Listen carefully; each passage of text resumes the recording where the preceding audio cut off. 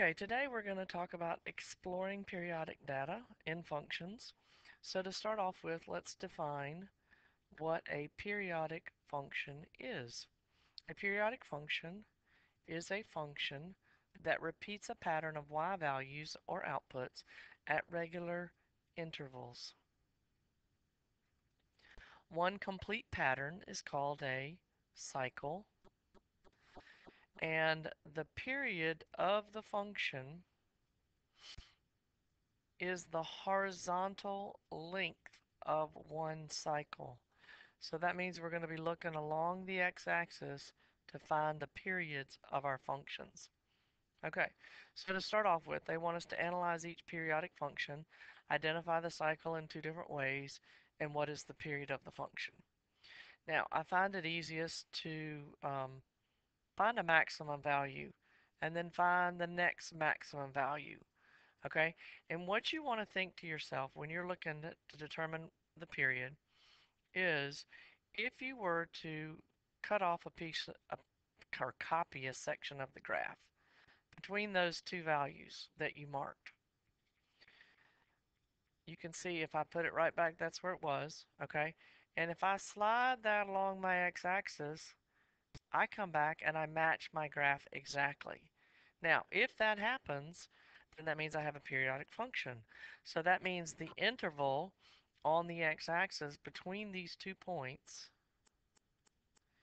is a way to identify the cycle. So I could go between -3 and 1, or I could go from a minimum to a minimum, which in this case would be from -1 to 3, or you could look at the middle of it, starting at 0 and go to the middle of it again, and it goes to 4. So I have the point from 0 to 4. So I actually identified the cycle in 3 ways that time. But to answer the question, what is the period of the function? It's the distance of any of those intervals, which in this case would be 4. So the period of my function is 4. Okay, so to look at example B, again, I like to go from a max all the way through to another max. So this interval takes me from -3 to 0. If I went a min, I would go from -1 to 2. Oh, I didn't close that interval there. In either case, the length of the period is the distance of that interval, which is 3 units. So my period of a function is 3. All right, our next example that we're going to look at is going to be to determine whether or not the function is periodic.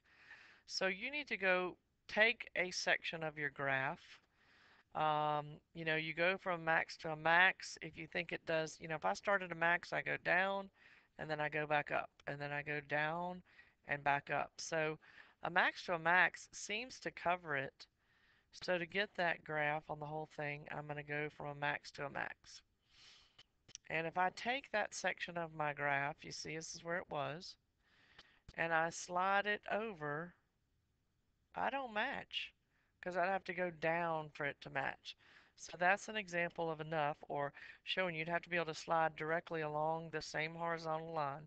So this particular function is not periodic. It does have a pattern to it, but it's not periodic defined as we have. Okay, looking at the next one, again, trying from a max. Let's go from this max over to that max.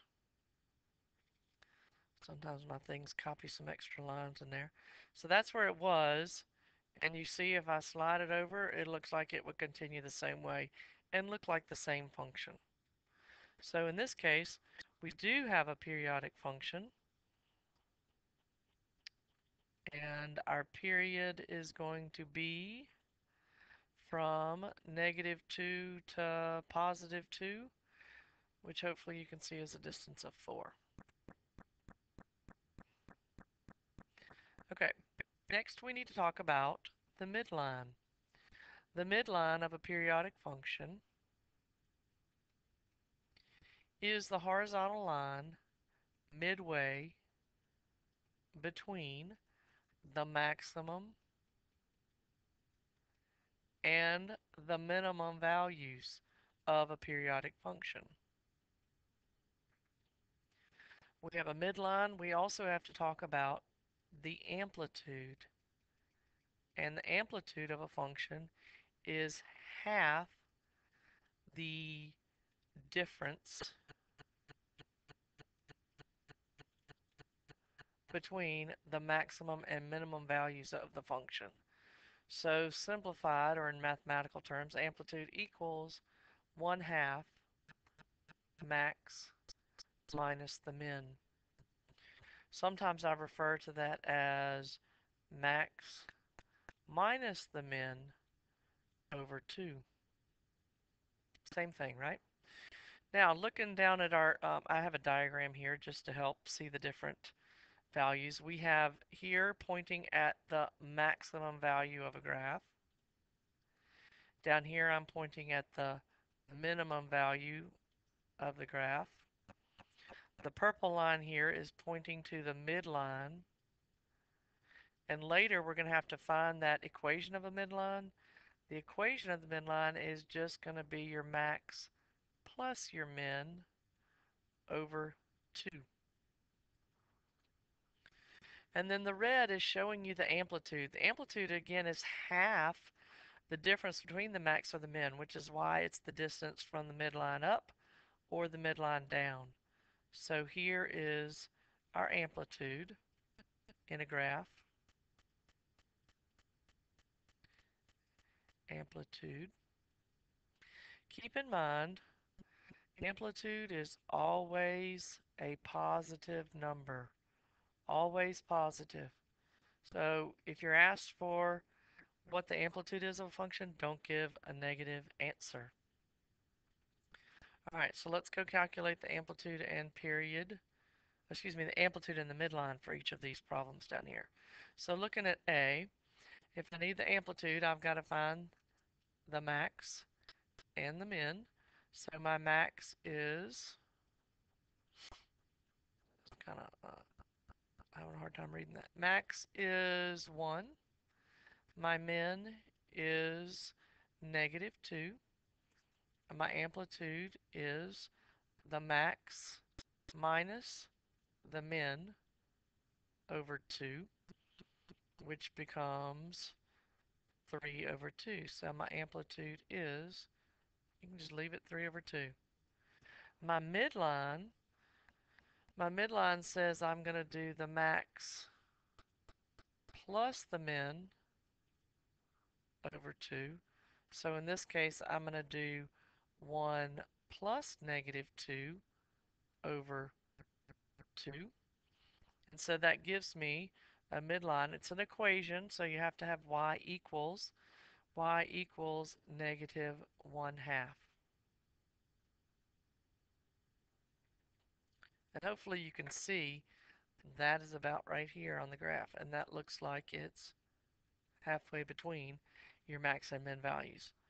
Okay, second example. What is the maximum? Maximum right here, we're going from 0 to 4. So this is 2, making that max 3. And my min looks like it's on the x-axis, so that makes it 0.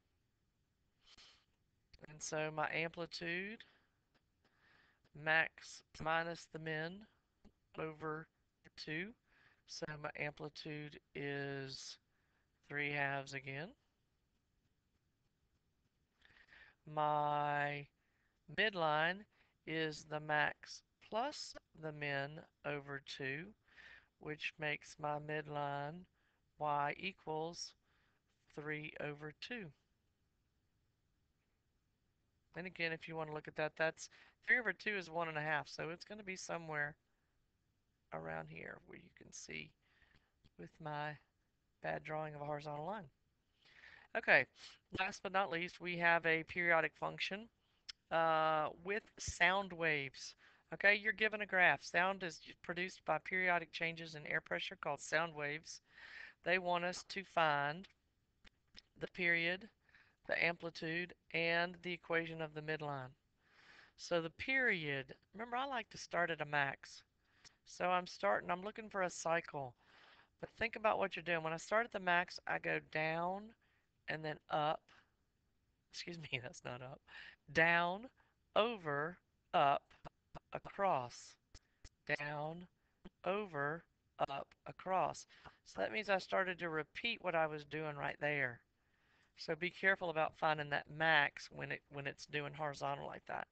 So my period is going to go from, that's 0.004567 So this is 0.005 and this is 0.011. So my period is to find the difference between those two, which is 0.00. Didn't write that correctly. Period is 0.006. All right, my amplitude, okay, amplitude is max. What's my max over here? Max looks like it is negative zero point 0.5. My min is negative 1. So I have my max minus my min over 2, and that gives me zero point 0.5 over 2. So my amplitude is 0.25. And the equation of my midline is max plus min over 2. And when I simplify that, that gives me, what is that? That's negative 1.5 over 2. So my midline is y equals negative 0.75. So that concludes talking about periodic data and being able to find the period, amplitude, and midline and determining whether or not we have a periodic function.